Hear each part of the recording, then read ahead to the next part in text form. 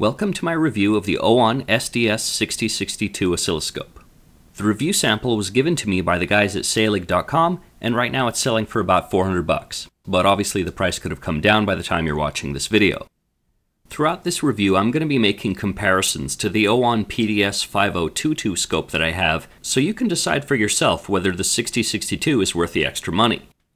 Okay, first impression. The screen is big and bright and has a wide viewing angle.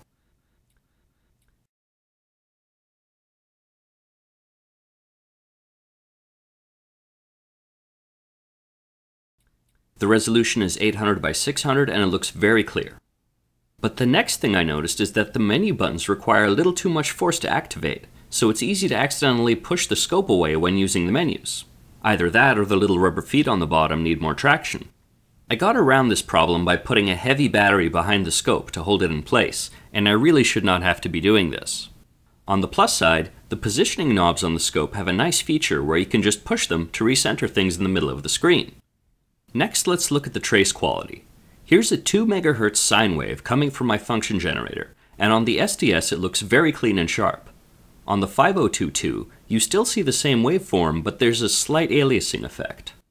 Here are the sampling and bandwidth specs for both oscilloscopes. There's a rule of thumb that you can take the bandwidth, divide it by 5, and that'll give you the maximum frequency of the fifth harmonic that you can accurately capture. So, in theory, the 6062 should be useful for measuring signals up to 12 MHz with up to 41 samples per wave period. Now let's see what that extra bandwidth gets you in real life. Here I am measuring the gate drive waveforms on a switch mode power supply. On the 5022, it looks like a nice clean pulse width modulated square wave. On the 6062, the extra bandwidth and sampling rate means you get to see some more detail, like the ringing at the bottom. Now, you can't fix problems you can't see, and that's why the more bandwidth you can afford, the better. Another thing I liked on the 6062 is that you can change the number of samples used to create the composite waveform on screen. Right now I'm viewing the output noise on a switch mode power supply loaded up to 3 amps. On the 5022, it can be hard to get a stable view of the waveforms and the peak magnitude of the ripple. Another impressive thing about this scope is that it has a memory depth of 10 million samples, and that's really high. Take a look at some of the other scopes out there. Now, one of the reasons why I recommend digital storage scopes to people is that they can automatically do measurements for you. The 6062 can do 8 automatic measurements at once, as opposed to the usual 4 measurements, and that's extremely useful to have when you're using both channels. Right now I'm measuring RMS voltage, peak-to-peak voltage, maximum voltage, and frequency on both channels at the same time.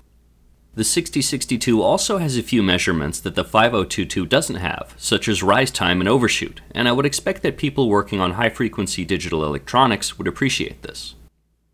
Now this brings me to the next topic: are these measurements accurate? I set up a precise 15-volt source for the oscilloscopes to measure. Something I've always noticed about my 5022 is that the measurements always seem to be off by about 0.1 or 0.2 volts. The 6062 seems to be much more accurate, giving me a reading of 15.03 volts. Now I want to see how accurate the frequency measurement is. Here's a wave coming out of my function generator, and the 6062 says it has a frequency of 1.138 MHz. Now I happen to own a highly accurate frequency counter, and it confirms that the measurement is accurate. The 5022 also does really well here and gives the exact same reading. Alright, now let's get into the little extra features that the 6062 has. You can use an external flash drive to save waveforms and images. It's pretty slow to use the on-screen keyboard, so I recommend just using the default file name and keeping notes.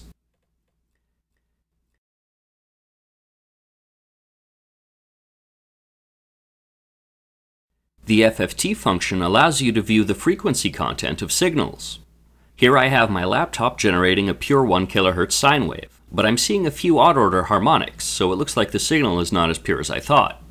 If I generate a similar sine wave with my function generator, it looks like it has even more distortion, and that's not surprising since it's really old.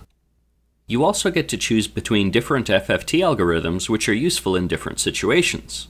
The FFT function is not a replacement for a real spectrum analyzer, but it's a nice little bonus to have. Next, my scope has a VGA output, and I can confirm that it works just fine. Some people might find this useful for remote viewing of signals. Another way you can remotely view signals is via USB using OWON software.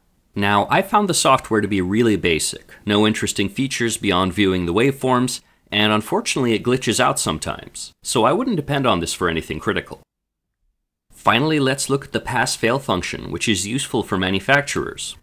This is really interesting because Agilent tries to make you pay hundreds of dollars to get this, but OWON includes it as a standard feature.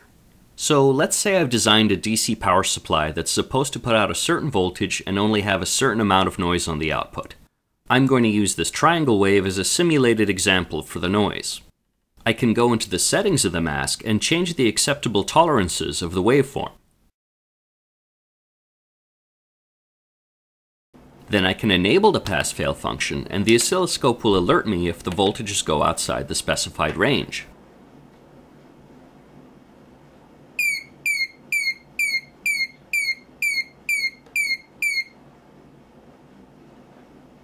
So as you've probably figured out, I'm really impressed with the 6062.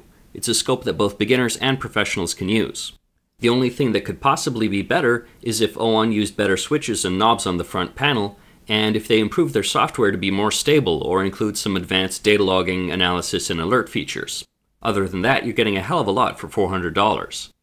Also keep in mind that there are other models in the SDS series with even higher bandwidth. Alright, I hope you enjoyed the review. Let me know if you'd like me to review other stuff.